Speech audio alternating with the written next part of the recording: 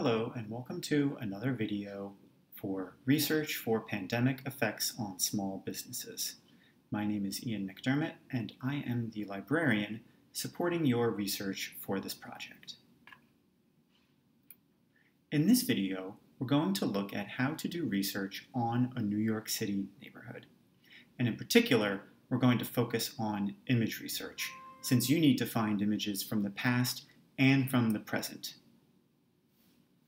One place that's really great to check for New York City history is the Museum of the City of New York. They have fantastic in-person and online resources and exhibitions, including their really fantastic digital collections, which allows you to search for historic images of New York City. Coincidentally, they just hosted an exhibition last year called Germ City that includes an essay called Epidemics Throughout New York's History that I highly encourage you to read and is linked from this slide. But first, we're going to look at the digital collections page.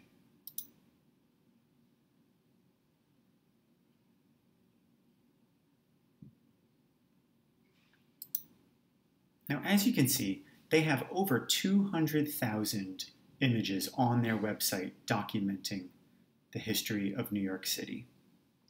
It can be a bit overwhelming to know where to start, so you can use some of their suggested tools like browsing highlights, themes, or searching by borough. And searching by borough might help you because you're going to be doing research on a particular neighborhood. So if we click on borough, I'm going to pick Queens because I live in Queens, as I'm sure some of you do. And here we can go directly to a portal that's going to narrow our search to just Queens images. So this way we don't have to worry about getting false positive results in Manhattan, the Bronx, so on and so forth. And I find with a database like this, it's sometimes really good to start simple. So I'm going to put, in quotes, my neighborhood, Jackson Heights.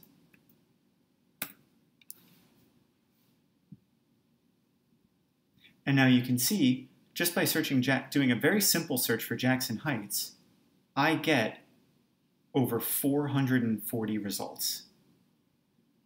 So if I click on any one of these, I can narrow my search just a little bit more.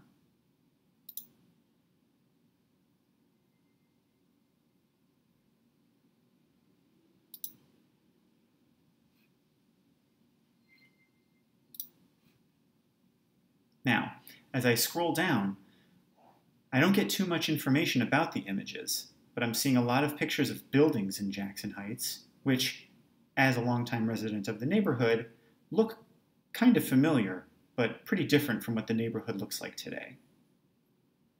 So I'm going to click on this image, which actually looks like the building across the street from my own. And now I can see here that this image is from 1922, and this fits perfectly with my own research interests because, as we saw in the previous video, I was doing research from 1915 to 1925, the years during which New York City experienced the Spanish flu epidemic. So here I have an historic image of Jackson Heights from 1922. And now I'll be able to incorporate this into my research and then compare it with what the neighborhood looks like today. I already noticed that one side of the street seems to be completely covered in grass as opposed to being filled with more buildings. So that immediately gives me a sense of how different the neighborhood must have been in 1922. Now I'm going to go back to the slides and show you one more image resource that I think is going to be really neat for your project. And on this slide, you can see it right here.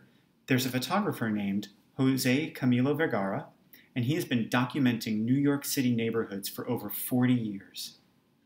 And now if we click on this link, it goes directly to his website.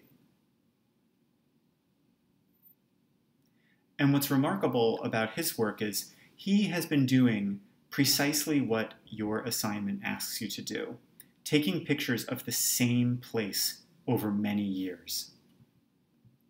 So we can see right here, he's organized all of his pictures by location. So he does a lot of work in New York City, but he also photographs in places like Gary, Indiana, Chicago, Illinois, and Detroit, Michigan.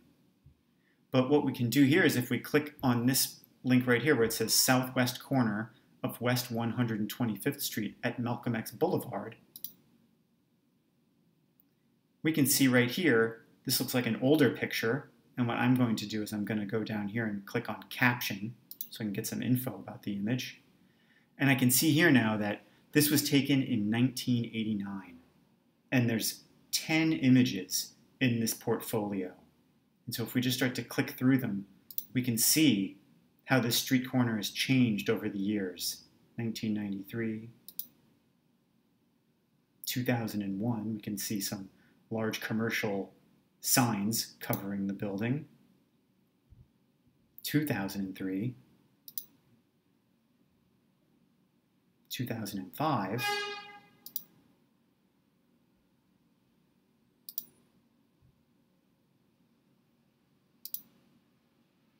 and then in 2007 we see that this building was demolished and remained empty until 2011, and maybe even longer, because now we see in this last image from 2016 there's a new building on this site. So this is a really incredible document of how neighborhoods in New York City have changed over, in this case, a 30-year period. There are many, many more image collections available for you when you do your research. And there's also many more museum websites with essays and other kinds of informative materials for you. I've listed just a few here on this slide.